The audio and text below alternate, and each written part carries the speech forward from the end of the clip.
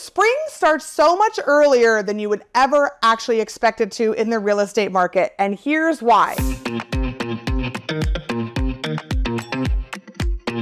So I tell a lot of my clients that spring in Kitchener-Waterloo real estate generally starts after our first nice day in the winter. So maybe there's a little bit of a melt, the birds are out, the sun is out, it's a nice day. So generally that will happen end of January, early February. Why does spring start so early here? I know it sounds crazy. So when people are going to list their homes, they often say to me like, I'm gonna wait till the spring because I want my gardens to look good and I want my lawn to look good and all of those things. If you are waiting for your garden to look good to sell your home, you are too late. You have missed the spring market because spring here starts so early. Here's why. People are sitting home all winter. Let's be honest, we're all hibernating, right? We're all sitting inside, we're all on our phones, we're all on our computers and our tablets, and we're just looking at things. And honestly, for a lot of people, that boredom leads them to realtor.ca and it leads them to looking at homes. So now they have that in their mind while they're sitting at home. No, they do not want to go out when it is minus 20 degrees outside and we've got a couple feet of snow out there. They don't want to go out then, but they are still thinking about it, the wheels are still turning. And guess what? For the right property, they will put on their coats, hats, and boots and go out and take a look at that property, especially if it's beautifully photographed, lovely staging, all of those things. They will get out of their home to go to look at that property. Next thing is they've been talking to family over the Christmas holidays usually. So first-time home buyers may have received money for Christmas from family, or they may have discussions like, we'd love for you to get a home, we're going to give you a loan, whatever it might happen to be. When a lot of families get together for a long amount of time, I find first-time buyers especially come out of the woodwork and say, I would love to buy a home now. I'm sick of being the only person in my family who's not a homeowner, for example. So family is there, they talk it up, and they want to help each other, and they help their kids buy a home in some cases. Next thing that starts up pretty early in the season is tax returns. So if someone has now starting their tax return early and they expect to have tax return money, they're going to go ahead and put that into their RSPs. They're going to have a couple of months now where they can grow that money in there and then pull it out for their first-time home buyers deals and all of those things that go on with the RSPs, right? So you can get the tax credit for that. So they're going to go ahead and do that as well. So